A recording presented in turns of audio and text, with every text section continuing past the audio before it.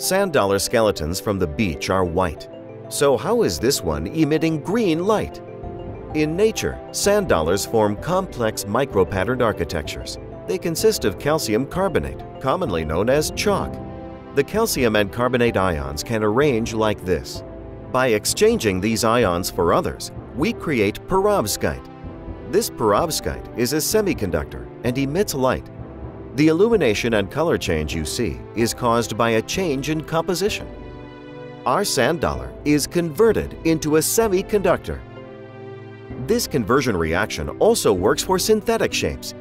We can tune the color of light by selecting different ions for the new material. With this reaction, we can now create light-emitting shapes that have never been made before.